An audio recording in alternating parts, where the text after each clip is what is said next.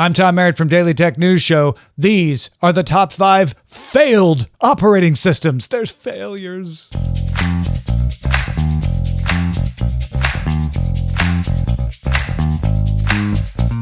Operating systems are the lifeblood of computing, but there are so few that most people use.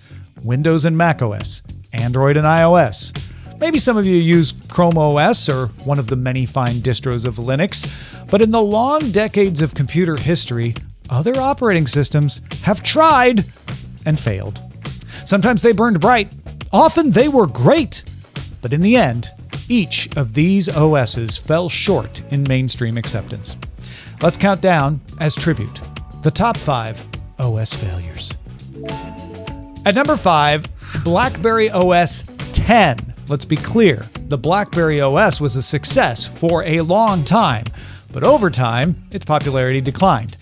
BlackBerry 10 released in January 2013, but it was kind of the last gasp. It was based on QNX, and it was a beautiful piece of software engineering, supporting the Android runtime and the Adobe Air runtime. Remember that one? It launched in January 30th, 2013, and was promised to come to the BlackBerry Playbook tablet, but it never did. And its last major update was a year later, in June 2014, when it added the Amazon App Store. Its final release was in April 2018. It lasted a mere 5 years. Coming in at number 4, WebOS. Palm launched this phone operating system with the Palm Pre at CES in January 2009. It had a unique visual system based on blades, and the Palm Pre won Best of CES in 2009 in large part because of WebOS. Sadly, HP bought Palm a year later, and despite praising WebOS up and down, by February 2013, HP had sold WebOS to LG, which does still use it in its televisions. LG made WebOS open source in 2018. Up to number 3, OS 2. Initially a seemingly successful joint development of IBM and Microsoft, debuting in December 1987. But after a fight over how to position OS 2 related to Windows 3.1, Microsoft took its toys and went home, and in 1992, it became an IBM exclusive. The last version of OS 2 was released in December 2001. Now, it's still developed under the name Arca OS by Arca Noe, and arguably it was a success in the enterprise, just never quite as much of a success as Windows NT, Unix, or even Linux distros like Red Hat. Sliding in at number 2, Windows Me. Windows Me succeeded Windows 98 and ostensibly stood for Millennium Edition. It was released in June 2000, remember that date, and is the only version of Windows that I personally have never run. At best, it was light on new features, and at worst, it was accused of major stability problems, and it had a very short run, being replaced in October 2001 by Windows XP.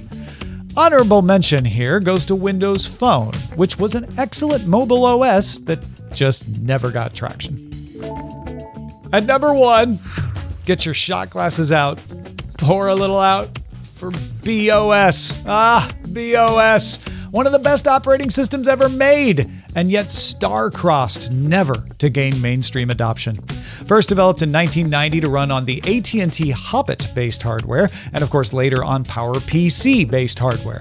Apple almost bought it, but CEO Jean-Louis Gasset wanted $300 million, so Apple bought Next instead, which brought Steve Jobs back to Apple and unfortunately left BOS out in the cold. B sold to Palm in 2001, but it does live on in its spiritual successor, the open source OS Haiku. Listen, it is better to have compiled and failed than to never have been installed at all. Shout out to Apple Copeland, CPM, Amiga, and so many others that could have made this list. What do you think? Tell us the OS failure you missed the most in the comments.